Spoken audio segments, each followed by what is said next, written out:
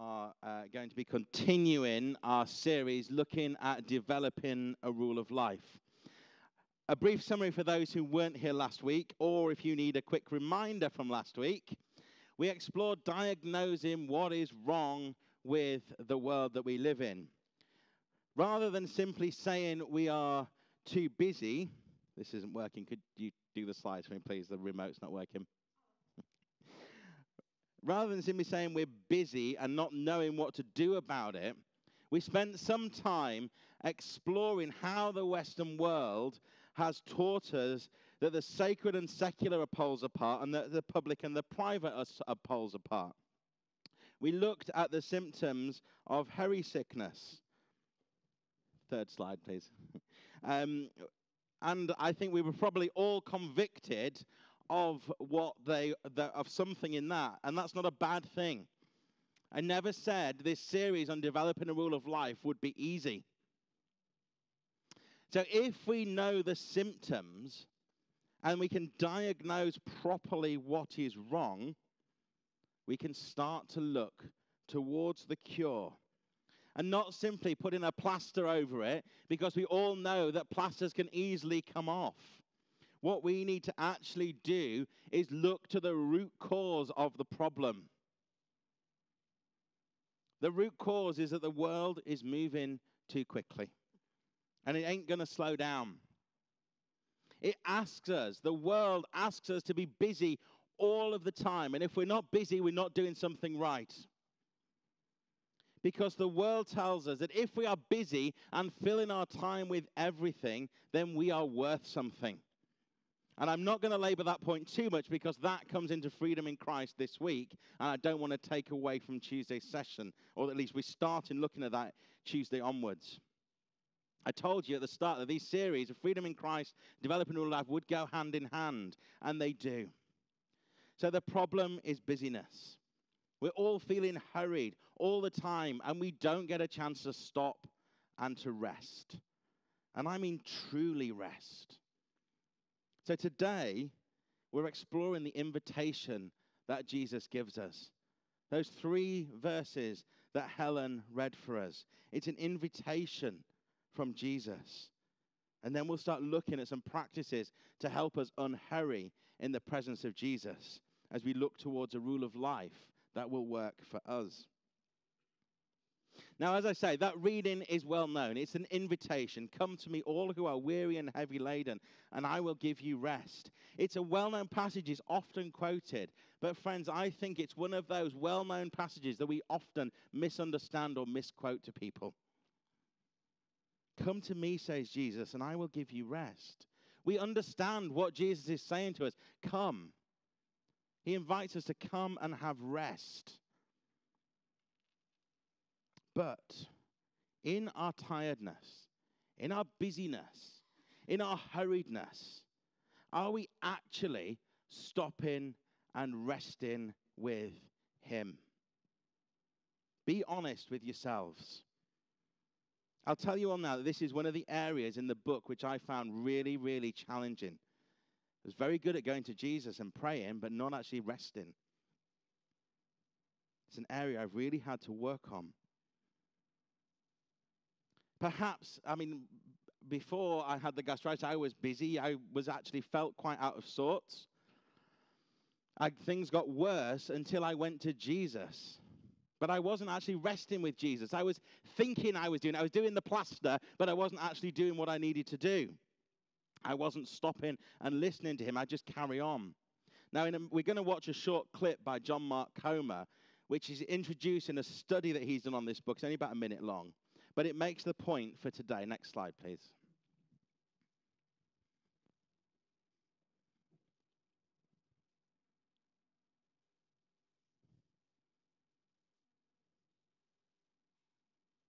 Okay, I'll send the video out on a link after the service because it's not working. We have got internet problems this morning. But one of the issues of the modern world, which takes us back to the symptoms of hurry sickness, one of the symptoms is that we're too busy. And indeed, on the next slide, Dallas Willard says that hurry is the greatest enemy of the spiritual life in our day. You must ruthlessly eliminate hurry from your life. There is nothing else. That was the quote that John Mark Comer heard, which made him write the book. There is nothing else. It's blunt. What if I ask you a question? I'm not expecting you to give me an answer, so you can be honest with yourself. How many times since coming to church today have you been distracted? How many times have you been distracted?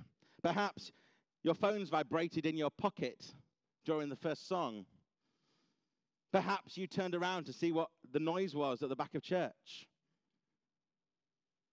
Perhaps you're thinking about what you're cooking for lunch. Perhaps you're planning your to-do list for this afternoon, tomorrow, thinking about that meeting at work tomorrow that you're not looking forward to, or that assignment that's due that you haven't started yet because you've been too busy. Yes, some of those things are natural. Don't get me wrong. And sometimes we will get distracted. It's a symptom of living in this world. But if we are distracted in church when we are here to give all of our attention to worship God, how distracted do we get when we are at home on our own praying? I imagine we probably get very distracted if you're anything like me.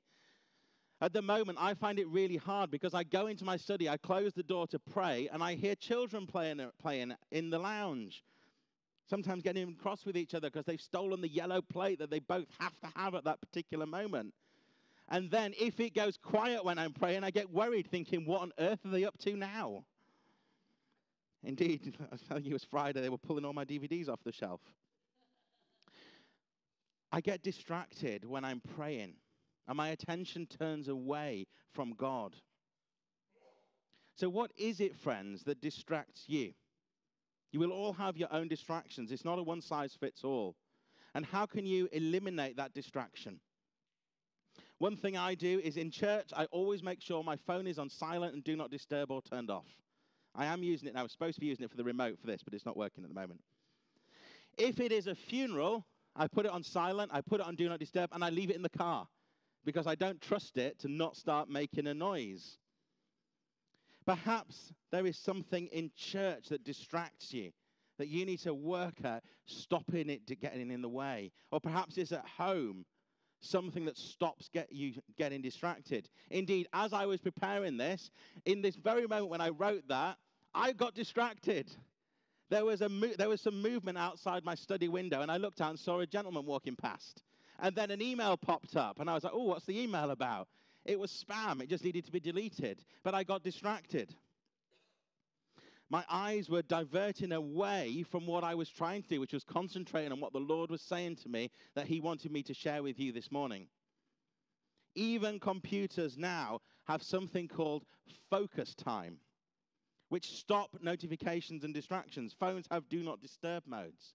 How often do we actually use those when we are spending time with God? So rather than using the good old evangelical term of having our quiet time, why don't we start having focus time? Let's have focused time with God. Put it in your diary.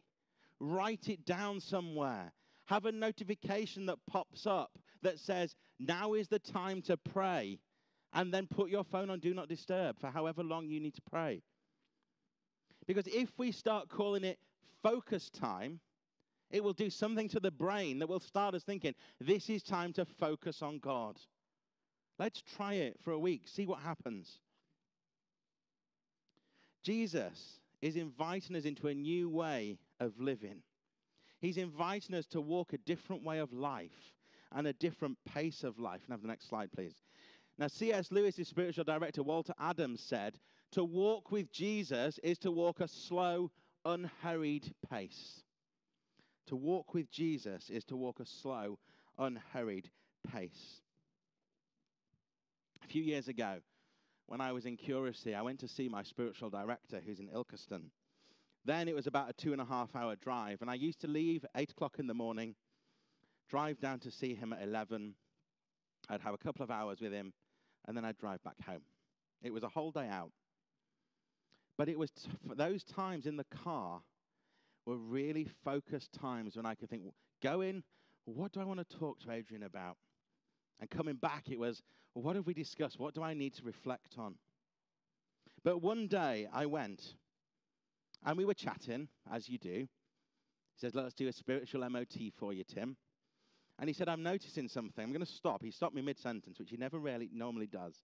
He said, I've noticed you're speaking really quickly, you're breathing really fast, and you're distracted. So I want you to stop. We're going for a walk. We're going to find a pub, and we're going to have a drink. And we're not going to talk about church. That's hard for me. When we arrived at the pub, he said to me, how are you feeling now, Tim? I said, well, actually, I'm calmer. I'm more relaxed. I hadn't had alcohol because I was driving. And I'm more able to hear what God is saying. And he looked at me and went, well, it worked. You too much going on in your mind to hear from God.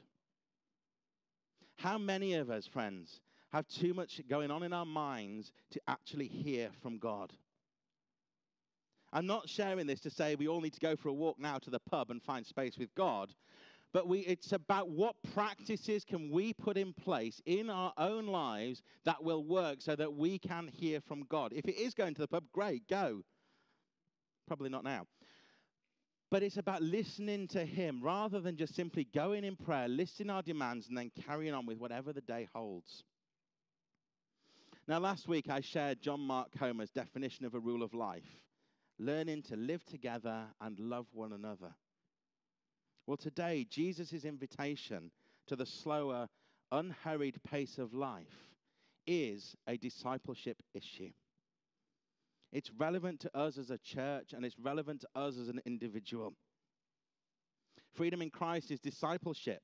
But at the heart of that course, it's about being Christ-centered. It's about learning to love one another. Are these sounding familiar, friends? There's a reason I've put these banners back up today. Because if we can crack those top 3 in this series and in Freedom in Christ, then we will naturally start being invitational. We will naturally start being out in the community. If we are Christ-centered, loving one another, and determined to walk that road of discipleship in a slow, unhurried pace with Jesus Christ. God has been working all of these things over the last year, well, probably the 4 years since I've been here and before, to bring things together. And it's amazing when that happens. And as I was writing this, I thought, do you know what? Yes, God has worked together to bring us to this point, to then move us forward. So, what do we need to do when Jesus asks us to come to him? Next slide, please. John Mark Comer says, if you want to experience the life of Jesus, you have to adopt the lifestyle of Jesus. So how might that look for you and for me, adopting the lifestyle of Jesus rather than just talking about it? The other week, I was on retreat. I took myself off for a walk. I got hopelessly lost. I ended up walking about 6 miles over 10,000 steps and getting slightly wet as it started to rain just as I was coming back to my accommodation. You might look at that and think, how awful. You got lost. It rained. You were tired from walking so far. But no. Those 6 miles were probably the closest I felt to God in a long time. I didn't see a single person. I wasn't worried that I was lost. I wasn't worried that I couldn't see anybody or hear traffic because I was in a place of receiving from the Lord. Now, I am in a fortunate place where I'm able to take a retreat in ministry.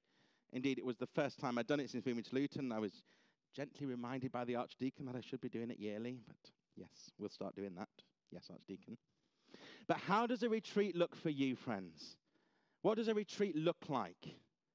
For Amanda, it's probably not going and spending 4 days on her own and just spending time with God. It would most likely be spending a weekend with friends, Bible journaling and getting creative and seeing what creativity and the Lord is going to say, want you to do this next. You need to find what works for you. What works for me is not going to work for you necessarily. But basically, retreat is about us deliberately spending extra time with God. It's a place where we put ourselves in a place of surrender to allow him to minister to us in ways that the modern world often doesn't let us do so because, guess what? We're usually too busy. Let's try and develop a practice of retreat. However that looks, it doesn't have to be overnight. It could just be a day. It could be a morning or an afternoon. Work out what fits in with you, but make it a priority. Because as I said last week, when I started making more of a priority for God, everything else fitted around it, and it works. I could do more. So I guess the question then, how do we translate the life of Jesus to the lifestyle of Jesus? We're very good at translating the life of Jesus and explaining it, friends. Often in new imaginative ways, as we find find one of those well-known parables, and you think, oh, it's a sermon on the Good Samaritan again. But you hear something new. It's imaginative. We're very good at doing that, about talking about Jesus. But what about if we actually start to live like Jesus? If we want to become, say, good at running, we have to start running, and we have to train and train and train and train and train, and it never, ever stops. One of my guilty pleasures is snooker, and I saw this week that Stephen Hendry is saying he's come back, but he doesn't practice, and guess what? He's not winning. He wants to be a professional snooker player, but he's not got the lifestyle of a professional snooker player. Do we have the lifestyle of a Christian? Do we have the lifestyle of Jesus? It's a lifelong journey. It's something that we need to train for. That's what discipleship is, being an apprentice of Jesus. Jesus says, come to me. But we carry on. We just carry on with life. We don't stop and rest. We carry on, yes, we carry on with the right mindset of looking out for the oppressed, the poor, the hungry. Thank you for your gifts. We do that. But do we actually go to the root cause of the problem, like Jesus would? The problem, I think, next slide, please, is that Ann Peterson, who is a writer, says that the current modern world and its busyness, she says about this, burnout isn't a place to go and come back from. It's now the place of permanent residence. I'm going to ask you another question. Again, I don't want an answer. Do you feel burnt out this morning? Do you feel tired and weary from life? Have you got a long list of things to do that you think, how on earth am I going to get all that done? I don't have the time. I would guess most of us, if not all of us, would say, yeah, I'm feeling like that at the moment. How often do we wake up in the morning tired? How often do we go to bed thinking about all the things that we haven't achieved that day, rather than actually thinking about all the things we have achieved? How often do we go to bed with regrets for things that we've said or done? Times when we've upset people because we've been tired and snapped. Or how often people have misinterpreted the way it was intended. How many times do we go to bed and stay wide awake, thinking about everything we have to do tomorrow? Again, it's probably too much than we care to admit. Recently, when our children go to bed, Amanda and I often look at each other and simply slouch on the sofa with a cup of tea and think, whew, we've made it through another day. We watch something on TV, but we're both at the same time scrolling through Facebook on our phones, not engaging with one another. It's a sign of the times. We're trying deliberately to not do that, to deliberately put our phones to one side and do not disturb and spend time with each other. But what about if you go out for a walk? Do you enjoy going out for a walk? And do you listen to nature? Or do you have earphones in listening to music or the latest podcast or something from a seminar from work that you need to catch up on? We double up on so many things that we lose out. Now, don't get me wrong. There is a place for listening to music or the latest podcast. When was the last time we just went out and enjoyed nature and listened to creation? I guess for many of us, we hear the words of Jesus in this passage, and we think we are followers of Jesus. But if we're honest, we're tired, we're worn out, and we're burnt out on religion. Now, I looked at how Eugene Peterson translates this passage in the Message. And again, next slide, please. And he puts it like this. Are you tired, worn out, burnt out on religion? Come to me.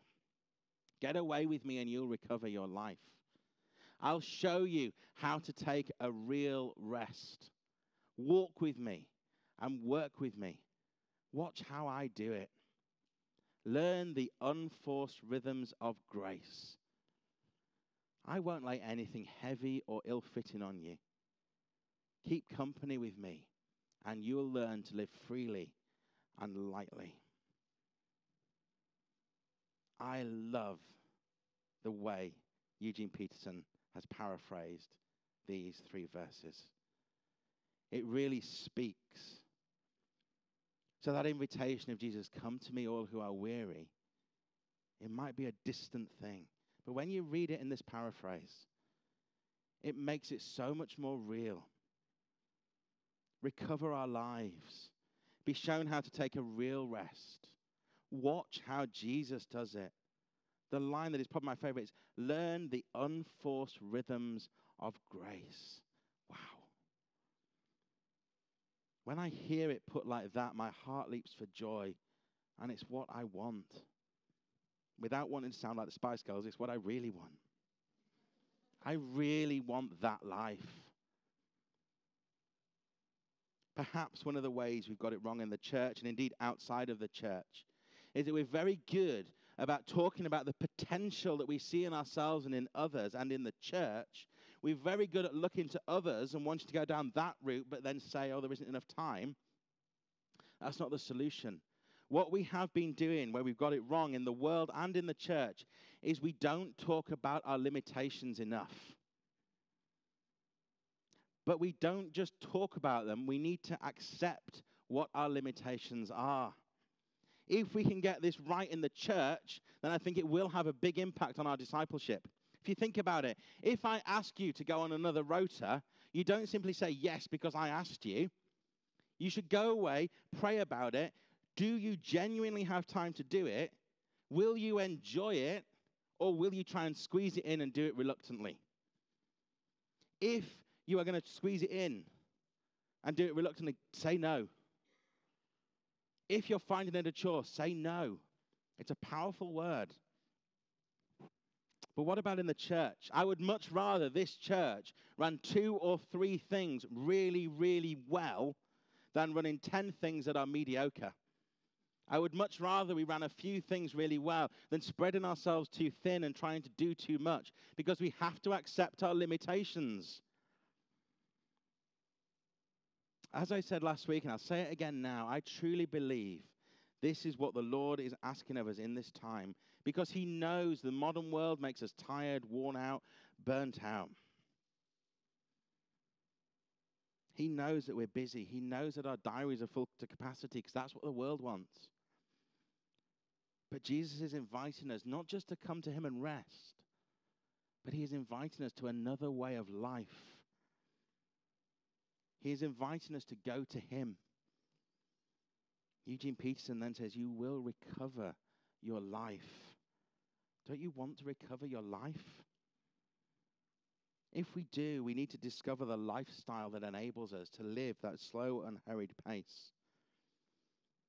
I've been on this journey for a good few months, and I know it will be a journey for life, because I don't want to go back to the old ways. What we need to do, friends, is learn again what it means to be a disciple of Jesus. To learn what it means not to just translate his lifestyle, but to actually live it. That slide, please. So in essence, we need to learn to be like him, to become like him, and do what he would do if he were us. So what can you do to unhurry your life? Some ideas. Take up journaling.